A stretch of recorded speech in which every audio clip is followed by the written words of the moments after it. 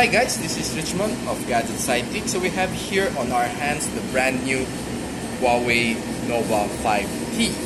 So it was just launched just last week here in the Philippines, and we're fortunate enough to unbox this right here, right now. Okay, so looking at the box, is a premium white box. So we have the black version, 8 gig, 128 gig of storage.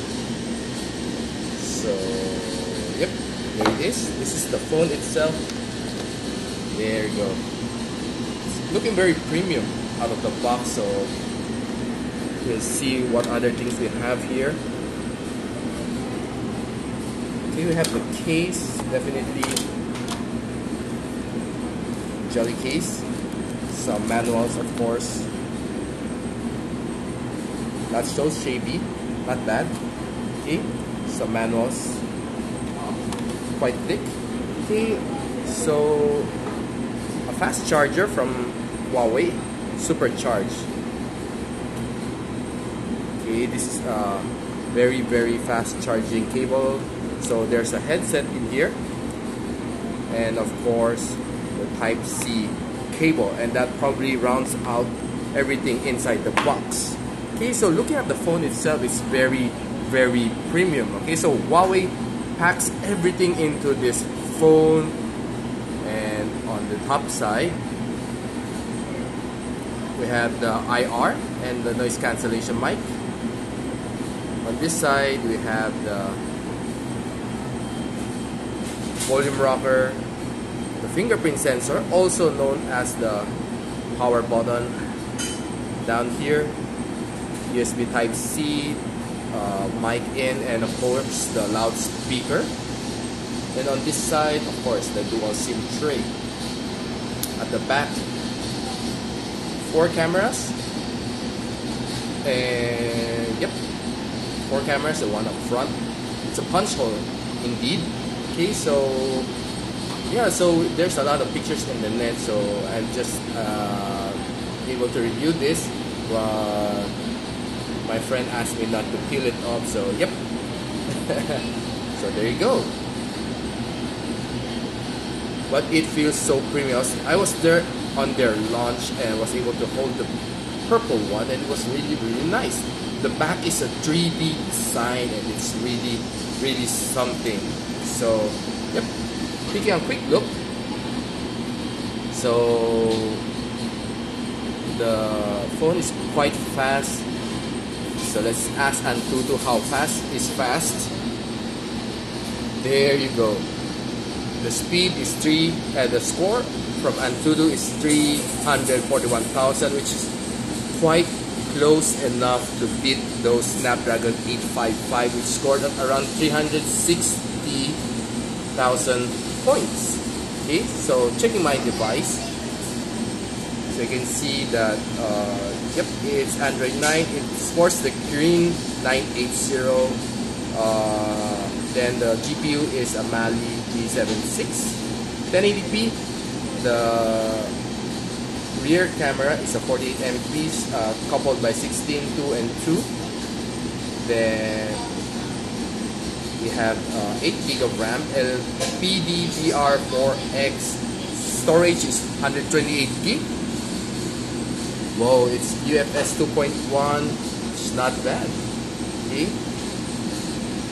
Taking a look at other specs, refresh rate is 60 Hz. The size of the screen is 6.2 inches. Pixel density, okay, so it's 412 ppi, which is really good. Okay, the front camera is a selfie snapper 32 MP. We'll show you some photos later. Battery 3750, and nothing more. There's NFC, which is good. And there you go, round out everything for you. So many of us would ask if this is supported when I install a Google Gcam. Yep, it is, but though it doesn't support RAW support, though it's still good. Okay, so looks so premium, to be honest. What more can I say about this phone? It's really, really nice. Taking a look at the gallery. There you go. The 32 MP selfie snapper is a winner.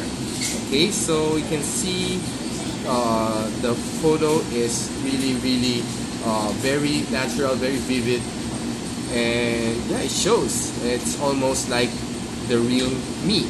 Okay. Well, of course, no beautification. I turned it off. So taking a picture on the green grasses, it's really also very clear, very crisp. I really can't find any loophole on this. Just taking a shot at the nature. Some more green stuffs. Oh no, this is a video. Okay, so it took some video and it was awesome. The image stabilization is also good on this phone. Okay. And yeah, look at it. Look at the beauty of this phone. Okay. So more green shots. More sky shots. And yep, that's about it.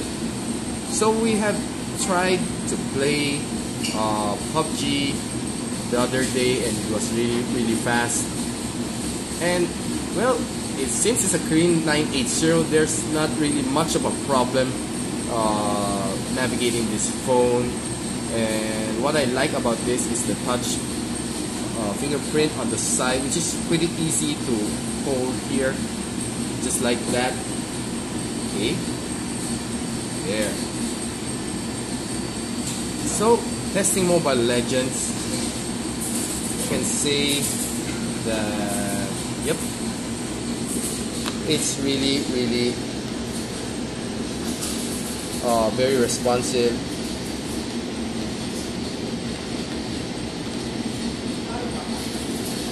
Okay, so yeah, I can see that ML is pretty very responsive here. Okay, yeah, there you go.